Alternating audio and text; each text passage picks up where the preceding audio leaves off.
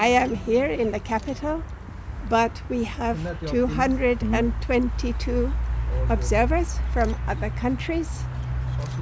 We have also been joined by 45 members of the Parliamentary Assembly, members of Parliament, and together with the team from Tashkent and the long-term observers who are observing in all the regions, we are 316 people observing. This is the first time we have such a big mission in Uzbekistan.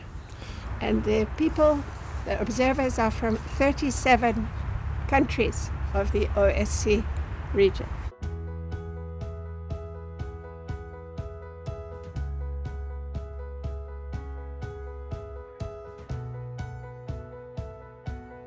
An option that exists in some countries.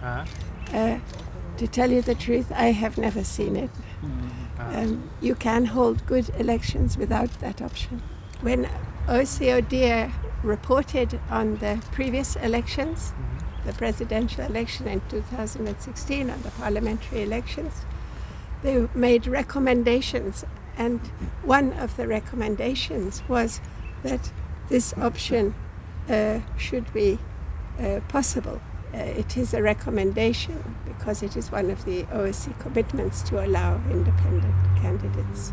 We have an electronic system that the results are coming in to computer in our office.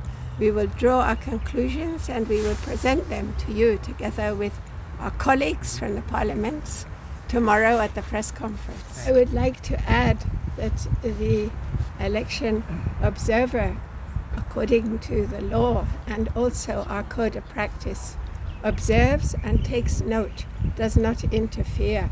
So if we see something which is not in line with the regulations, we put it in our observation. We do not interfere.